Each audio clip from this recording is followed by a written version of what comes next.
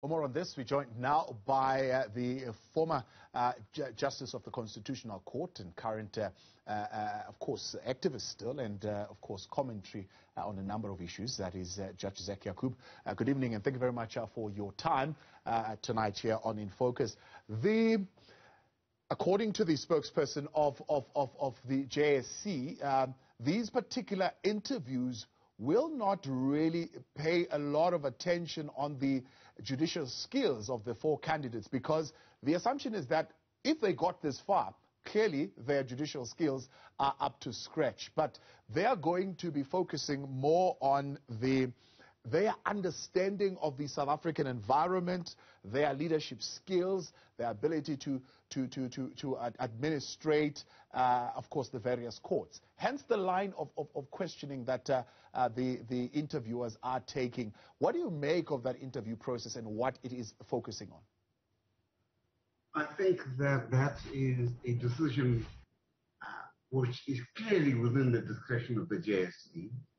And it's a decision which cannot be objected to, as long as it was a general rule, and as long as it was possible, if exceptional circumstances arose, to go into the judicial leaning in case there was a problem about it or somebody raised it. But I would imagine that the JSC met before the meeting started, and they agreed that this was the route to go, and that would mean that nobody had anything to raise concerning their judicial prowess.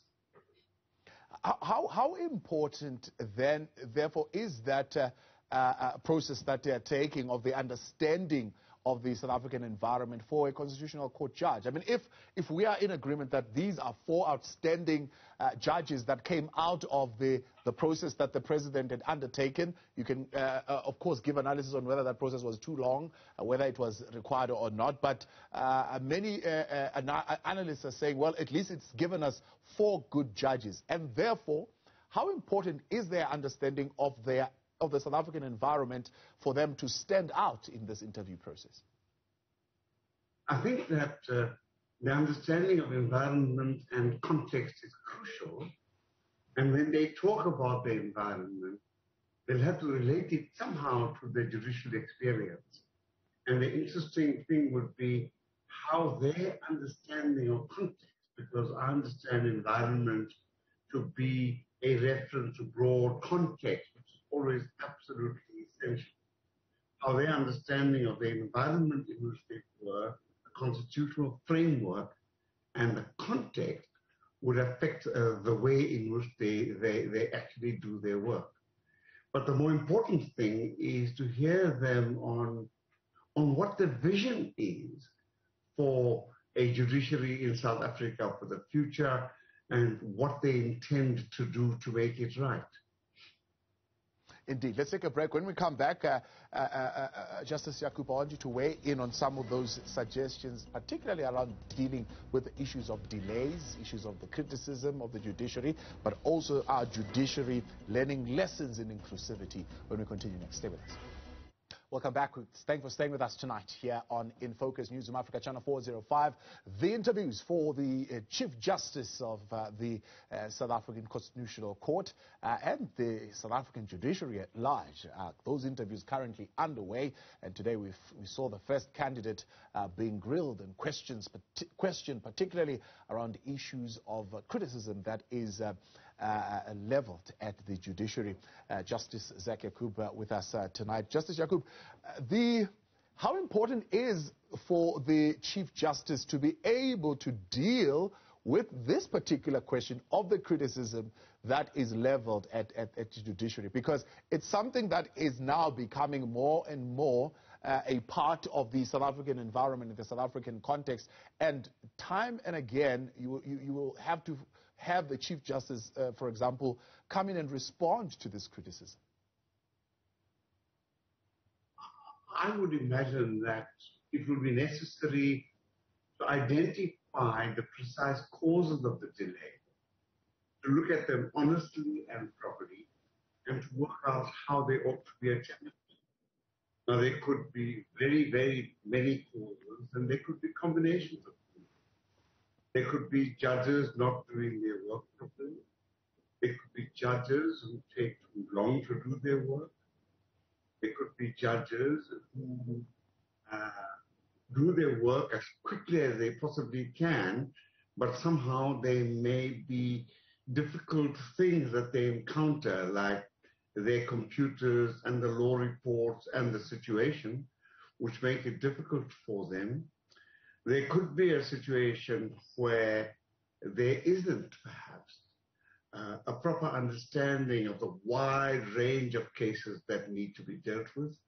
It may be that judges need more infrastructural support. One doesn't really know. Yeah. And I think it's quite clear from the interviews so far, the interview today, that Justice Madlanga himself didn't know precisely what the causes of the delay were. So I would imagine that one of the first jobs of not the Chief Justice, but the judiciary as a whole, is to look at these delays, to work out frankly and honestly the precise reasons for them. And I would imagine that this is not a problem for the Chief Justice to solve by himself. I've always believed in a collective approach. I think that the Chief Justice should consult with all the members of his court. He should consult with all the members of the judges, all the judges president of the country, and he should make sure that the process is such that the judges president consult with all the judges, because the issue of getting rid of delays is a problem of the judiciary as a whole to be solved by the judiciary as a whole. And I would hope that whichever Chief Justice comes into office, whoever it is that comes into office as Chief Justice, will begin to understand the importance of consultation, the importance of taking all the judges along with them, because this is not the kind of situation where one can bring in solutions from the top, issue instructions and hope that they will come right. This is a matter where transformation of the judiciary as a whole is perhaps necessary at a whole range of different levels, and therefore the collective and almost unanimous participation of all judges must be encouraged so that everyone can work together to try and resolve the problem in the interests of the judiciary as a whole. Now, to many members of society who are watching this very public interview, the biggest question I'm hearing over and over is the question of the institutional, I beg your pardon, institutional memory versus the stability of the Constitutional Court. By that I mean there are two judges who are currently in the system. They've been serving their term. One's term ends in 2024, another ends in 2025. So they have institutional memory. But of course, that would mean 2 years from now, 3 years from now, we will have to go through this process again, as opposed to fresh new judges who would come in, and it would then guarantee stability of the Constitutional Court. Do you think this is going to either work in favor of or against those who are already in the system? I think that institutional memory is something which never lasts forever. People go away as a result of attrition and so on. But here, things are bad. And they are bad because, in my view, there are many, many vacancies left in the Constitutional Court, without appointments being made on time. And that's what gives rise to fewer and fewer people. But I would imagine that if the institutional memory element would mean that, and this is a policy matter for the president ultimately to decide, but one of the ways to go at it is to appoint somebody at the moment who does have that institutional memory, bring into the court very quickly people who want to become Chief Justice in 2 or 3 years and make sure that they get the necessary attention and the necessary institutional memory. In other words, what is required is a measure of very careful planning, so that if you appoint somebody now, and it's an option, I know that what I'm saying rules out, for example, Justice Maya, who is an admirable judge, who is a woman and who's done very, very well.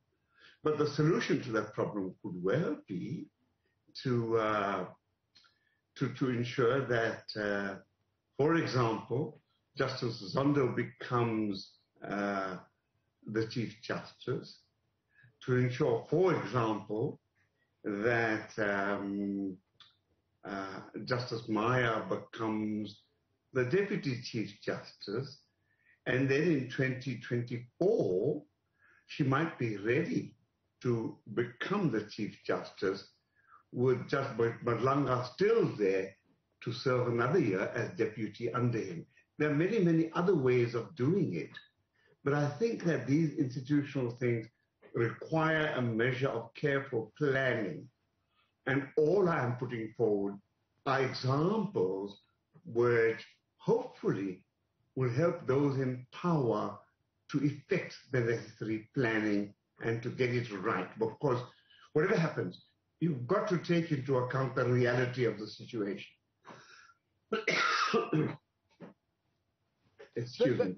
There seems to be a feeling, or at least a belief from this particular candidate, that the Constitutional Court, or maybe even the judiciary in South Africa, needs a lesson in inclusivity. And he says that male judges should be aware of the inherent sexism and patriarchy and how it can affect their judgments. Is this something that can be led from the top by a Chief Justice? No, I think we've got to develop a culture, and in the end, judges are representatives of society. And we ought to have started removing racism and sexism from our society from the very bottom, long ago. And part of the problem is that what with the corruption and so on, our efforts to remove racism and sexism from the rest of society have not gone so well. And therefore, it may be that, you see, all of us, becoming truly non-racist and truly non-sexist is a very difficult, long process. I found it very difficult and long, I must say. And until I was around 30 years old or something, I hadn't really quite got there. And I had to work at it very, very hard. And even now, I find that I have to be careful that I live by that culture, that I practice that culture and get it right. So the idea is to develop a culture in society, to develop a culture amongst the judges. And the question is how we do it, because it's not a question of straightforward training sessions, diversity training, and so on. It's the way people behave, and it's the way you look at things. So really, societal culture needs to be developed, because our society as a whole can never be said to be non-racist and non-sexist. Our judges, a number of them probably are, but I would be surprised if all of them are 100% racist and sexist, and that's not insulting them at all. It will take a long, long time to achieve that result.